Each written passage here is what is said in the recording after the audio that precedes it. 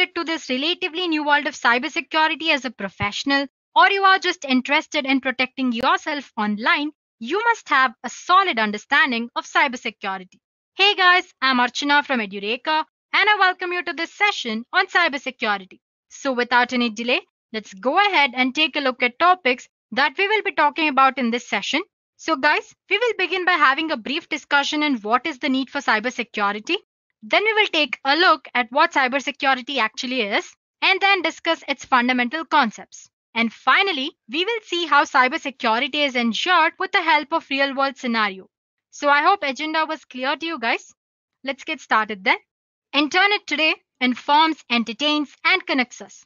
It's the backbone of global economy. Our devices, which are connected through this internet and other networks, open up a world of possibilities in front of us. For example, we can access information we need without having to keep it on our devices permanently. We can easily communicate with others who are on the other side of the world without any glitches. These connected devices form the network that help us to run our lives. But these connections also leave our devices vulnerable to damage and our information vulnerable to theft. For example, cyber criminals are in business of stealing sensitive data like contact numbers, credit card information, bank account details that they sell to third parties for profit. And then there are malicious hackers with personal enmity hack into systems to expose the host vulnerabilities. The hacktivists, inspired by their political and social activism, hack systems opposed to their ideology and mindset.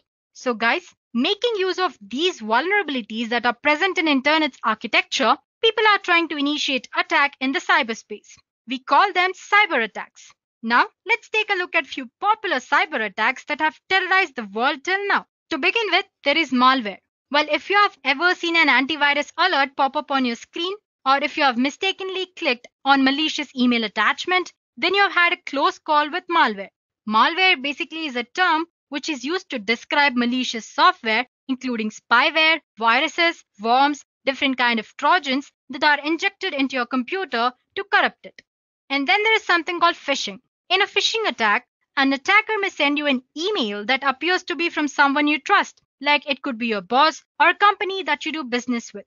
In this email, you will find an attachment to open or a link asking for you to click on. And as soon as you do that, you're giving leeway for attacker to exploit your computer.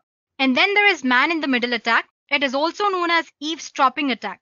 Here, attacker inserts himself as a third party into a two-party transaction.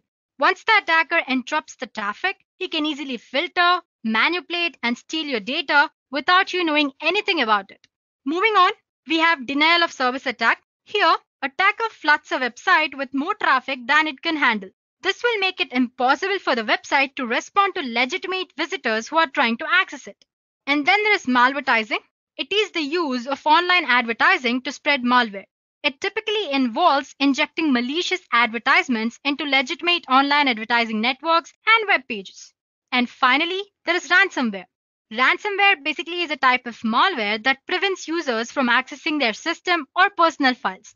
If the user wants to regain access, then he'll have to pay the ransom that the attacker is demanding. And today, most of the time, ransomware criminals order that payment be sent via cryptocurrency or credit card. So guys, these are just few major type of cyber attacks that are there. There are others out there that are traumatizing the cyberspace. Cybercrime is a global problem that's been dominating the news cycle. It poses a threat to individual security and even bigger threat to large international companies, organizations, banks, and government. But the good thing is that even with this flawed internet, there are simple things that we can do to protect ourselves from these attacks. This is where cybersecurity comes into picture. In simple terms, cybersecurity is defined as techniques and practices designed to protect your data. And when I say data, I mean digital data that is stored, transmitted, and used on an information system. After all, this is what criminal wants, right? The data. The network, servers, computers, and other online gadgets are just mechanisms to get this data. Ensuring cybersecurity requires the coordination of efforts throughout an information system. And this includes application security. It mainly focuses on keeping software and devices free from cyber threats. And then there is information security. It is basically protecting the integrity and privacy of data. So you're protecting organizations from possible data breaches here. And then there is network security. It is practice of securing a computer network from intruders, whether it could be targeted attackers or simple malware. Moving on, there is operational security.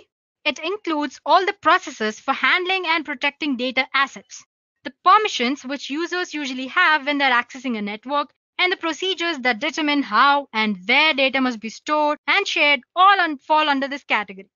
And then there is disaster recovery and business continuity.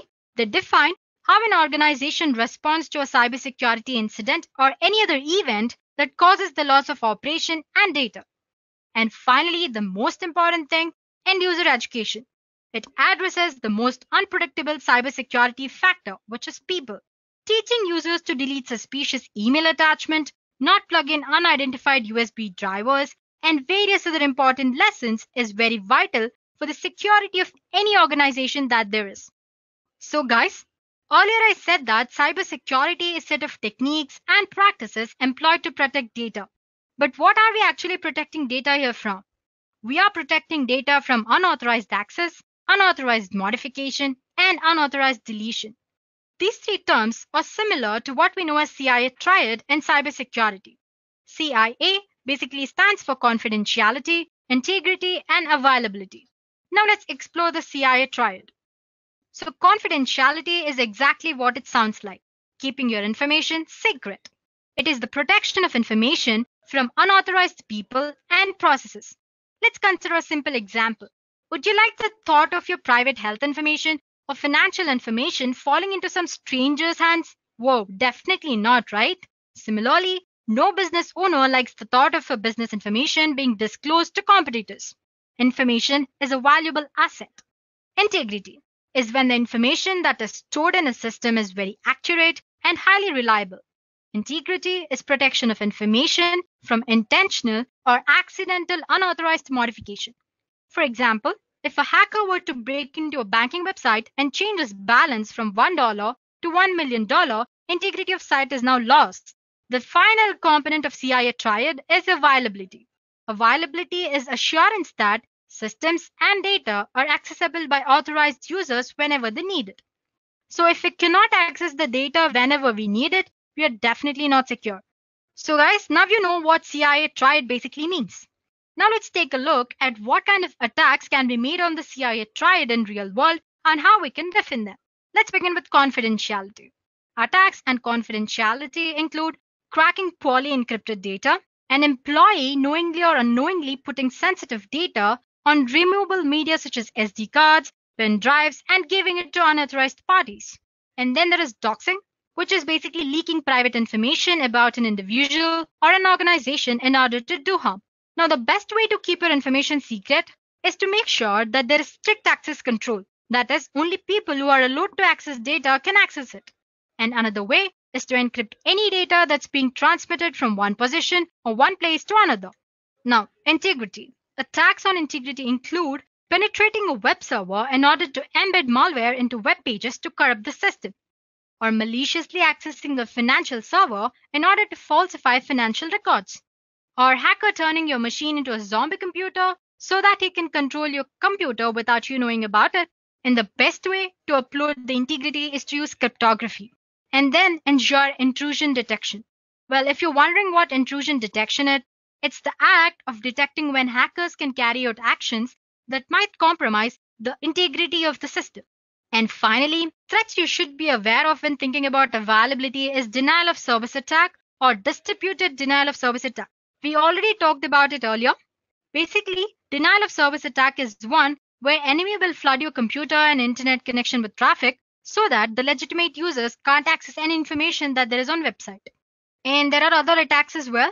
For example, ransomware attack, which encrypt data on targeted computers so that the authorized parties cannot use it.